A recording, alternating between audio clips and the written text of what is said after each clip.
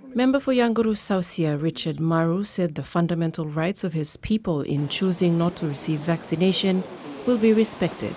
Last Monday, our DDA, which includes our presidents and all our leaders, met in our DDA board meeting, and we resolved that there will be no forced COVID-19 vaccination in Yangoru Suassia District. No employer will bring this no jab, no employment policy into Yangoru Suassia District. You will not be allowed. People must be respected. Their right to employment must be respected. Their constitutional rights must be respected.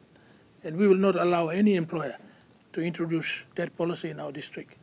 Maru quoted official statistics that said as of the 7th of November, over 31,000 people have had COVID, of which over 28,000 have recovered, with 406 deaths.